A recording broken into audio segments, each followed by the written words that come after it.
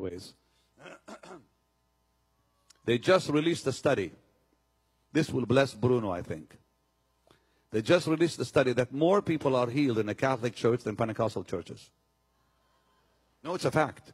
That's an absolute fact. The studies have proven it. Because Catholic people revere the Eucharist. More people get healed in a Catholic church during communion than Pentecostals during church attendance or communion, because to us it's symbolic. Well, Jesus didn't say, this is symbolic of my body. He said, this is my body. He didn't say, this is symbolic of my blood. He said, this is my blood.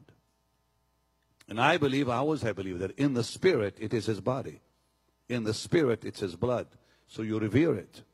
There's healing in communion. Absolutely. I've seen it happen in my own ministry. And there's healing in the Catholic churches because these people are devoted and show up every Sunday. They don't church hop. We hop. They don't. That's why we're sick and many of them are healed.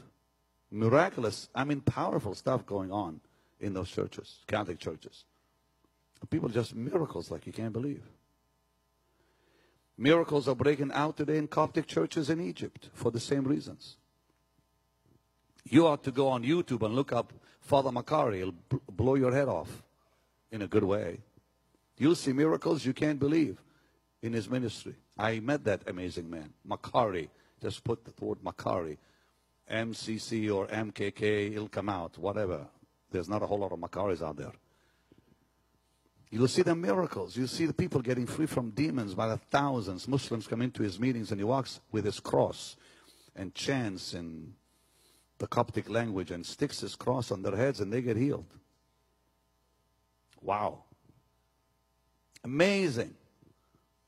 Because they believe, as I believe, you must be faithful to your church. It's all about the church. I think we miss that in our Pentecostal circles. So, any among you sick in the church, come to the elders, and the guarantee is you will be healed. Not maybe, you will be healed, and additionally your sins be forgiven. It's all in the Bible.